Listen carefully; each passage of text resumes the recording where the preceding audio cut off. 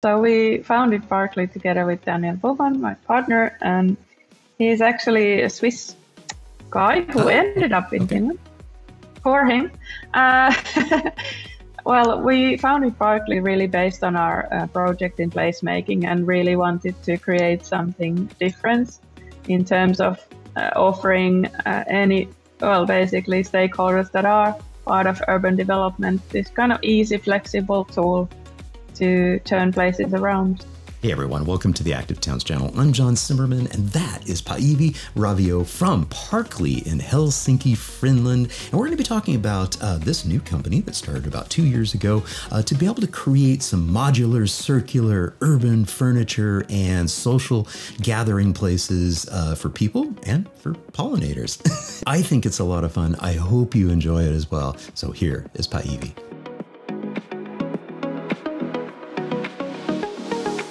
Päivi, thank you so much for joining me on the Active Towns podcast. Welcome. Thank you so much.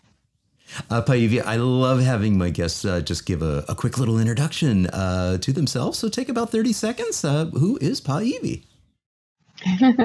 Yeah, I am an urban designer and placemaker. I'm based based in Helsinki in Finland. But we also work worldwide, basically, but mostly in Europe. And yeah, I'm a co-founder of Parkly, which is urban, modular, circular street furniture. I love it. I love it. This is so fun. Urban, modular street furniture, circular street furniture. Yes. That's great. Well, I'm sure we'll touch upon all of those words and terminology and descriptions. What was the real history and story behind getting started with this movement? What was the inspiration? Yeah, I mean, I've been studying design and public art back when I lived in London, and that sort of the living and sort of studying and actually growing up to be an adult in such a city was, I think, big inspiration for me to become interested in cities, in social life, in how to sort of design settings for social life. And placemaking is really close to my heart because of my background in kind of various fields of design and social design too, that we can actually, as designers and planners, have a big effect on how our cities are alive with people and designed for people, and not so much sort of function driven and kind of infrastructure driven. So we often call our work, like such as this one, which we did in Helsinki, kind of light infrastructure for social life in cities. Well, that sounds like so much fun. Yeah. I mean, that's not as serious as I think cities should be, right? Yes, exactly.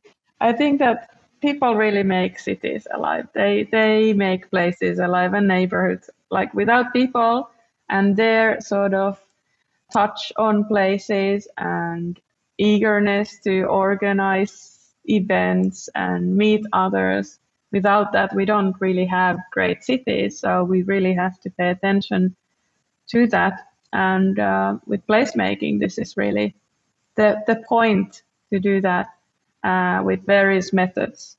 And what we really advocate in our work is, of course, playfulness, as you can see in this photo. We like to get people, less serious about their cities and also kind of reimagine their cities. So play and playfulness is one key aspect to this. And children, of course, and young people, they lack this kind of presets that we adults might have about public places, how we can use it, what sort of rules there are. And children and young people are, for that reason, great sort of a focus group to reimagine our cities together, like car park places or other sort of spaces that we got adjusted to. Yeah, yeah. I love this too, because, we were joking around earlier about cities are supposed to be serious. Well, why? It can be serious fun and engaging. And what's interesting too is that when we look at the history of cities and how cities were, came together, they were very social, interactive environments. It wasn't until really the automobile took over our public realm and our space, and it became, we sort of dehumanized our space. And so we're just kind of taking it back. And it sounds like the inspiration behind Parkly is, some of these images of reclaiming space for people and for interaction and for fun and engagement. I think this is just absolutely beautiful. I mean, these are obviously incredibly beautiful photos as well. Yeah. Yeah. So what was that next step, from the initial, the seed being planted, or maybe, do you draw from any global inspirations of movements that were happening? Yeah, definitely. And you said it really poignantly, that we thought of how our cities were previously and how sort of cars took over, and sort of this imbalance between how we divide our space or dedicate it to really sort of happened. But this project in the photo is a really good example of that, and actually the one of the sort of leadways or pathways to create Parkly. So this is in Helsinki Market Square, and we had a project with Helsinki City to create something temporary to the parking spaces that used to be there. And can you imagine this beautiful spot would be for cars, to store cars? So they sort of realized that within this really vast aerial development, there has to be something quicker, easier, faster, which placemaking often is. And we came up with this modular park, which really became like a hugely popular spot. And I'm still hearing from citizens or people who visited that place what all they could do there and see, even though it's really simple. But we had kids playing, there was skateboarding, there was people lying and relaxing on this kind of prestigious spot in Helsinki. And I really loved seeing how this space kind of turned into a place for people. What we did after this, we took these modules to another district in Helsinki and saw how easily we can do another welcoming place, social and green, with these modules. And that was kind of the starting point for us, also in our project, to have a tool that these kind of transformations are really fast and easy. But first and foremost, we wanted to make it more sustainable. So Parkly started off from thinking of how we can do the same thing with a circular approach. Yeah, I love it. This is so cool. This is so much fun. And I love too that, most of these images have a splash of green. There's some greenery and some natural elements to all of this, because that's one of the things that we really lost in our cities, when everything gets paved over. And oh, by the way, the only thing worse than this being a car parking space is this being motor vehicle travel lanes. Yeah, exactly. But and yeah, this here, actually, talk a little bit about that, because it's clear as we were looking at all these images, there's that little splash of green in there. There's natural elements that really soften the environment. Yeah, exactly. The softening is really the key word that we sort of came across in all our projects, that this sort of wish or hope for more greenery is wherever we are working, even though Helsinki, for instance, is a fairly green city. But our squares are really gray, our streets are gray, and there's a lot of gray space we can still green. and for instance, this photo here is one of the first Parkly projects where we did this parklet with the modules.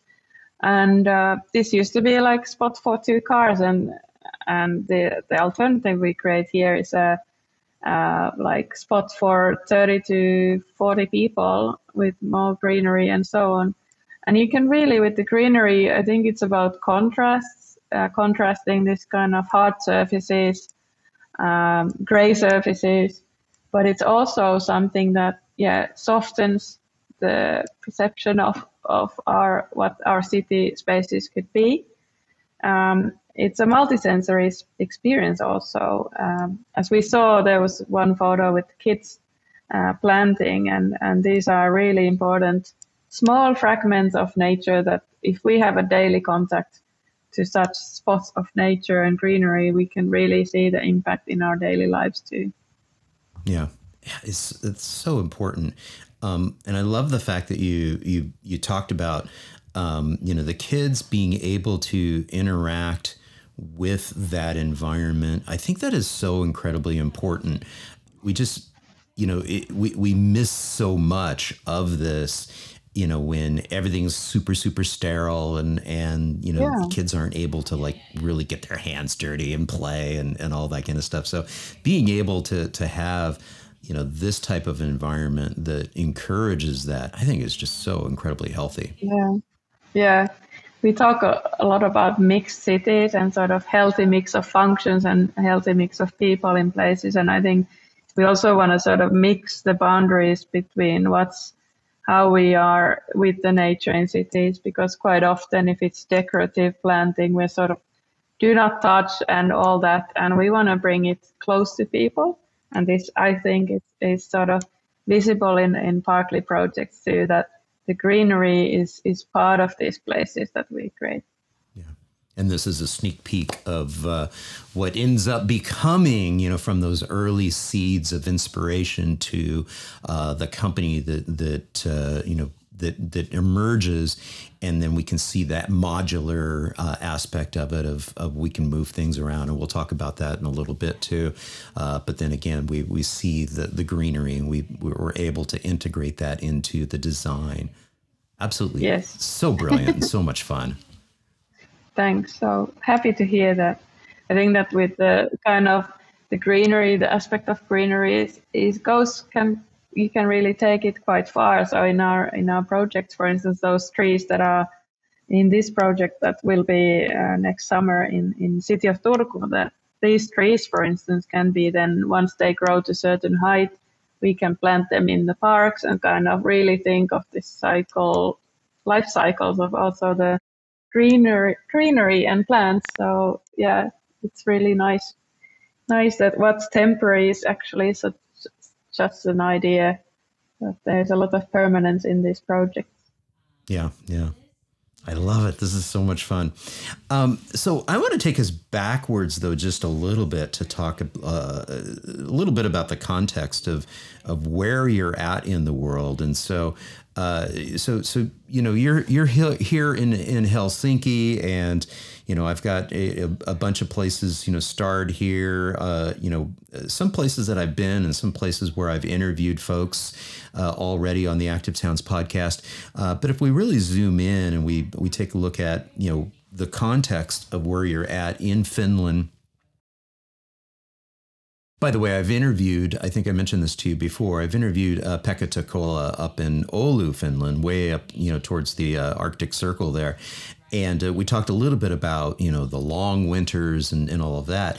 And I get the sense that that's one of the reasons why, having these elements of color and vibrancy probably is really, really important for you all in Helsinki as well, is that when spring comes along, like it is now, and your days are getting a little bit longer, having that splash of color, having that splash of that touch, those elements of green, really help brighten your day, I would imagine.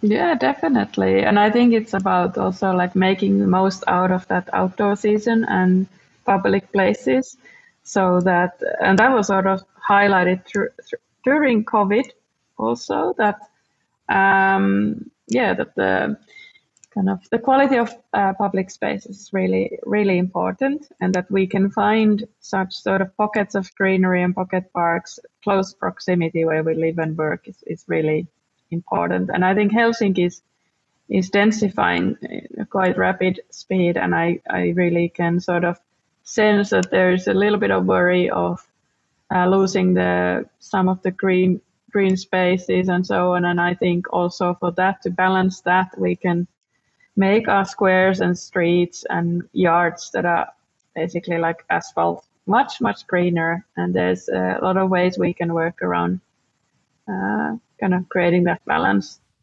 Yeah. Yeah. And this is the landing page for your website here, obviously. And I think I'd love to play a little introduction video.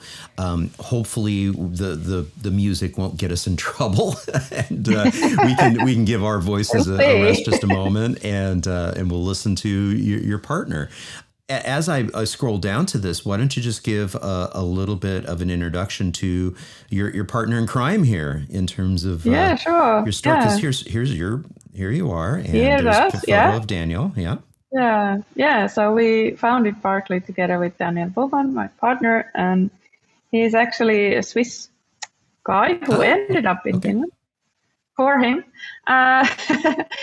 well, we founded Parkly really based on our project in placemaking, and really wanted to create something different in terms of offering basically stakeholders that are part of urban development this kind of easy, flexible tool to turn places around. So Daniel is in charge of mostly the product development, but we are running the company, and also with his sort of Swiss background and connections to the German-speaking countries in Europe, we have already projects there too. So wow, that's great. It's nice. Well, let's give this a try. Let's see if we can actually play this and not get in trouble. All right, let's give it a go. Parkly is about innovating public space, and we founded Parkly to fast-track sustainable urban change. It's modular, multifunctional furniture for adding life and urban green in public spaces. We wanted to design a product which functions in many ways, is durable and easy to use. It's just like playing Lego in public space, and it was designed with circular economy in mind. We launched a software tool called Parkly Create, in which you can easily build your own designs, visualize them with AR on site, and share them with others. Parkly is based on collaboration because together we co-create better cities.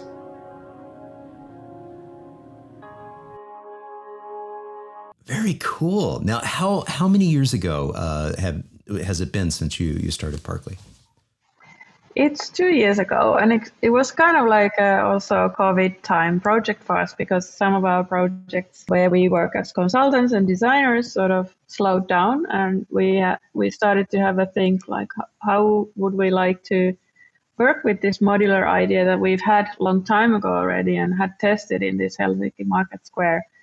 And when we actually linked the concept to circular economy, it started to make more and more sense. And also interviewing our colleagues around Europe and also architects and city planners, we really realized that there's a need for something that's kind of street furniture, but created by placemakers who know about places and not so much just putting benches around. So what we sort of highlight is that it's not just a product, but like together with people, we form places. So we want to, with the kind of assembly of modules, setups, we want to bring people together, and the outcome can be an outdoor office, it can be an outdoor gym, a pocket park for pollinators, or an edible garden, or terrace or parklet. And this kind of multi-use, multifunctional aspect really creates this sort of opportunities that we can actually reimagine our spaces, whether it's a street corner or riverside, or like outside an office, which are often very boring places actually. So why not having like an outdoor, like a room for having a nice break or meet your colleagues and so on. So we've seen a lot of need for something like this, what we are doing. And of course, we are really happy about it, because that's ultimately our passion, to create change and sort of turn places around. Yeah. Yeah. I love this too, because it's like, you know, for cities that are in communities that are starting to come to grips with an understanding that their public spaces can be utilized more effectively and become more people oriented, then they get to sort of that next step and they're like, okay, yeah, but what do we do? And how do we do it in a way that isn't tacky and terrible and just, you know, kind of icky, and then we get lots of complaints about it being not well done. And so this empowers you know, many cities, many communities, and maybe even, you know, a cluster of businesses to try to activate and beautify and improve and enhance and make a spot, a dead area outside of a business park area or outside of a bunch of eateries and really bring some life to it. And Parkly Create is your interactive platform that kind of helps, right? And kind of gives some power, innovate, and helps people be able to figure out how to do that. And so literally you can just press start here to create, and you can start going. And so you end up, you know, popping over to this screen here. It gives, you know, individuals that ability to use the Parkly editor and be able to do that. And you've sent over a project that you're, you know, is sort of already in the works that we can, once it loads up here, we can actually kind of play with it a little bit. And let me zoom out just a little on this one so we can get the full view. There we go. So once we're here, we can actually, like, this is interactive, right? Yeah, this is actually a plan that we are working on a pocket park. Oh, so wow, as you can see, so like fun. With different different modules, there's like endless combinations. And I think what's really inspiring, even though it's super simple, the simplicity is actually key, that you can make many things out of it. And we also have different sort of add-ons. We are, for instance, now working with a company which does modular skateboarding elements. So we'll have one modular skateboarding ramp attached to a project we now work in city of Helsinki. But yeah, this tool is really fun, and also a tool that basically anyone can use to try things out with the modules, see how it would look on site. Yeah, like just again, like we wanted to make it as easy and simple as possible. And I think this tool really helps in that you can realize that basically if you would like to cover, let's say, 5 parking spots with a mini forest, you just create quickly a set of modules and see how it works and how it would look. So it's very simple. I think, like someone just said to me, Parkly is a transitional tool, and I really like that sort of thought, that you can really, it's not only already in the planning stage, you are sort of thinking what this space could be rather than what it currently is, but also then when you see that real change once we've implemented it, it's transitioning how we think of our public spaces and what it can be in the future. So even though we call Parkly's like temporary solution, but temporary can be anything between 2 months to 10 years. But what we want to sort of keep in mind that in the long term, we create these spaces that planners and decision makers could really embed these sort of solutions in public spaces already in the planning stage. So.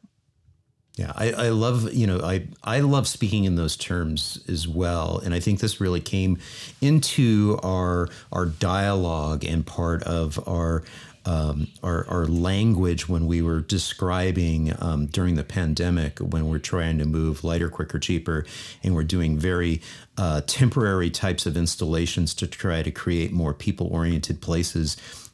And I would say, yeah, that first step, that's really, really, you know, piloting. We're just putting some stuff out there, and then it's like, oh yeah, after we move some things around, then we get into like that transitional phase, and so then you have your interim materials that are maybe a little bit more robust, like the Parkly materials here, before a city can be like, yeah, no, this is super effective and wonderful. We need to double down and actually put in some permanent infrastructure.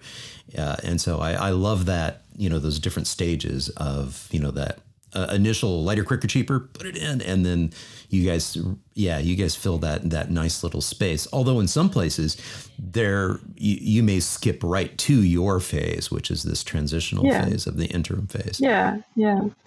And I think that, I was going to say, I love some of your case studies that you have here too. So we have a little, pocket park here in Groningen.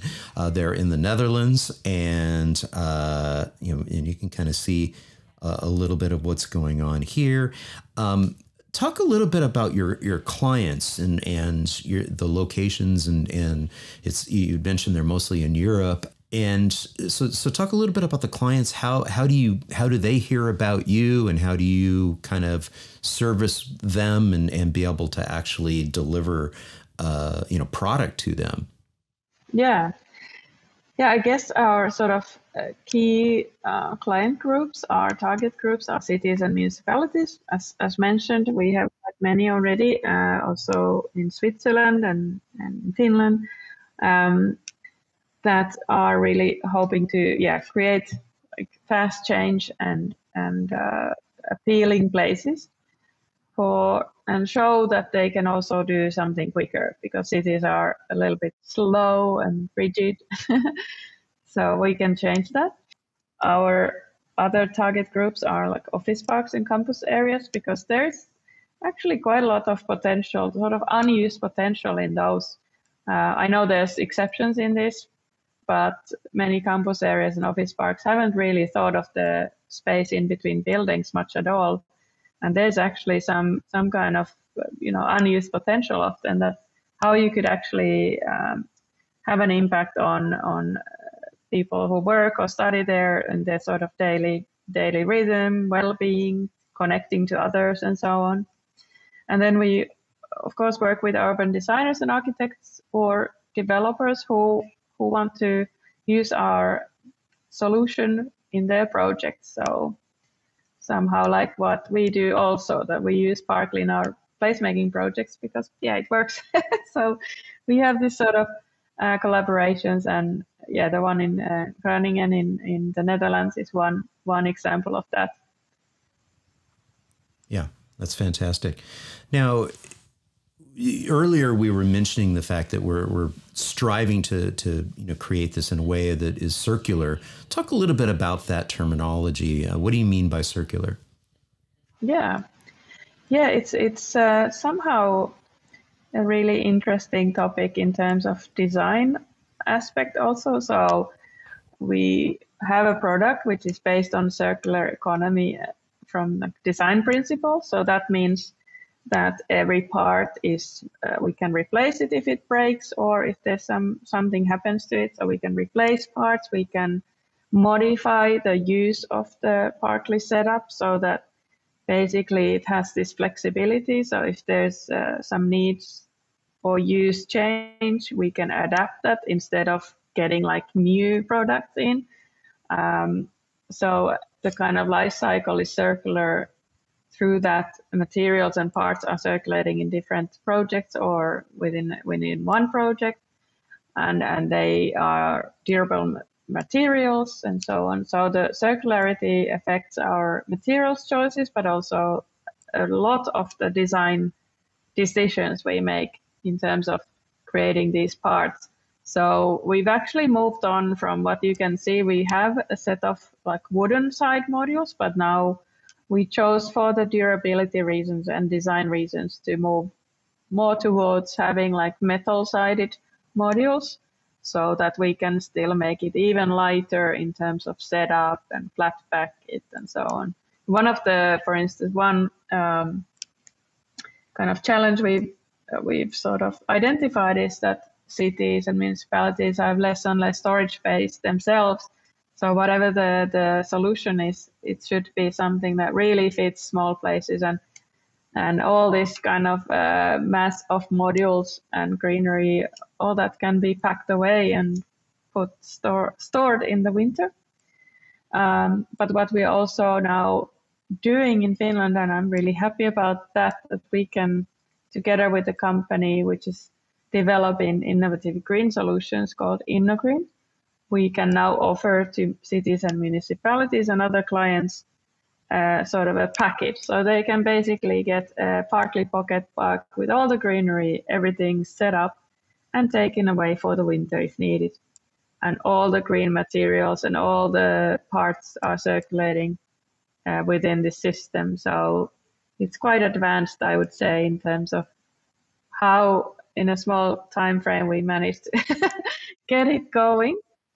And in other European countries, we will start looking for partner companies that we can do the exactly same thing in other, let's say in the Netherlands, for instance. So I'm really enthusiastic about what will the next few years sort of hold for us in that. Yeah. So my next question is more of a business related question. When are you going to be opening up your office and distribution here in Austin, Texas? I don't know, but I definitely I feel like I could say something really courageous like next year, but I think I have to hold myself a little bit back. It takes a while to establish such things, but the amount of interest we've had, and also we've had connections from Canada and so, and Japan. This gives us sort of encouragement to really, look into that opportunities. I'd say we first focus on the first European partner companies. You've got a lot of work ahead of you, right where you're at. Yes, but what you keep saying, this is a global solution, and there's really need for it. I think this urbanization and all the sort of opportunities as well as challenges it brings, such solutions are really needed, and we keep hearing this. So I think, it's only going to grow in terms of what are the opportunities with this sort of solution. Yeah. Well, and just the fact that, in a very, very short period of time of 2 years, you all have been able to, establish, so many locations and case studies and different client locations and really bringing vitality and vibrancy and life to space.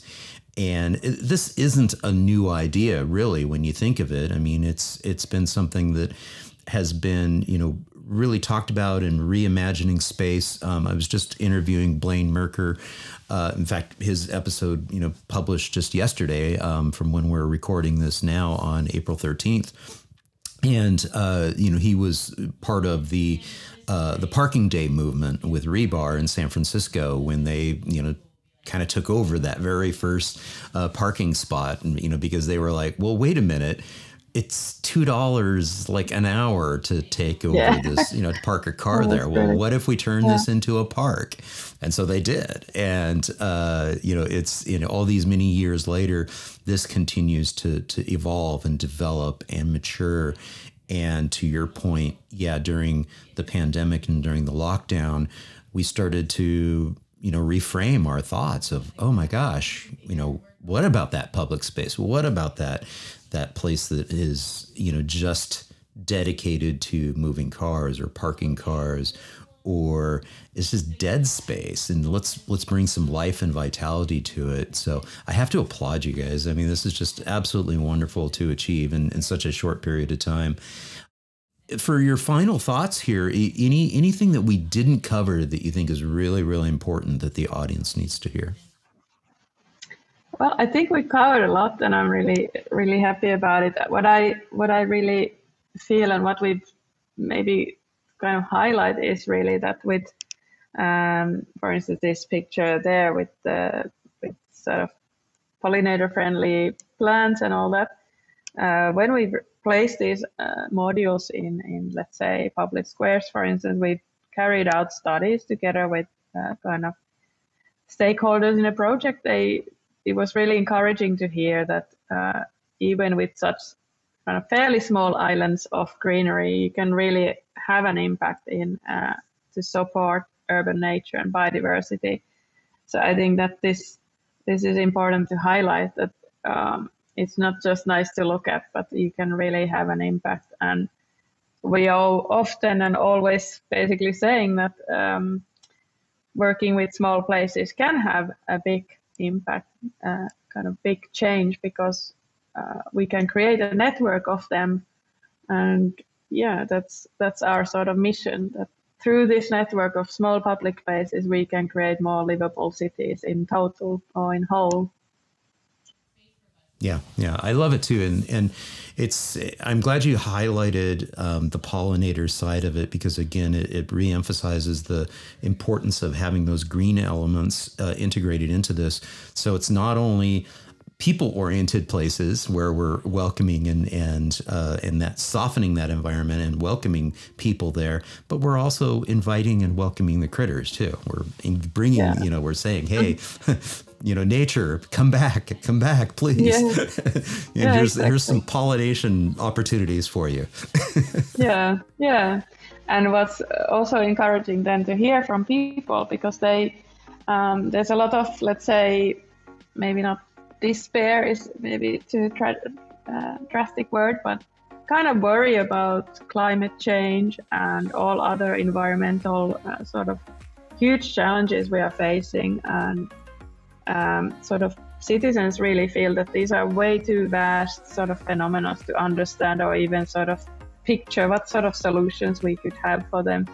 But the feedback we've gotten is really that seeing this small positive change in where they live and work has really given them kind of concrete examples what can happen in their surroundings towards sort of that are linked to these big phenomena, and trying to resolve this and develop more like climate friendly cities. So this has been really also a nice and empowering message, and also maybe kind of as a greeting to our audience there, that small public places have a really big meaning to people's lives. So let's keep developing them into more social and green. Yeah, I love it. And again, folks, you can find Parkly out at helloparkly.com. And here's the contact information that's out there on their website. So pop on over to the website and check it out and play around. See if you can design your own little, create your own little Parkly. Päivi, thank you so very much for joining me on the Active Towns podcast. This has been an absolute joy and pleasure. Thanks for having me. It's been really fun. Thank you. Hey, thank you all so much for tuning in. I hope you enjoyed this episode with Päivi, and if you did, please give it a thumbs up. Leave a comment down below. Can you think of some places in your community that could use some life? Bring in some more people, maybe some pollinators, some fresh greenery. I can think of quite a few. And also, if you haven't done so already, please subscribe to the channel. Just click on that subscription button down below and ring the notifications bell so you can customize your notification preferences. I'll be back soon with another episode. So until then, this is John signing off by wishing you much activity, health, and happiness. Cheers. And again, sending a huge thank you out to all my Active Towns ambassadors supporting the channel on Patreon, Buy Me a Coffee, YouTube Super Thanks, as well as making contributions to the nonprofit and purchasing things from the Active Towns store. Every little bit adds up and it's much appreciated. Thank you all so much.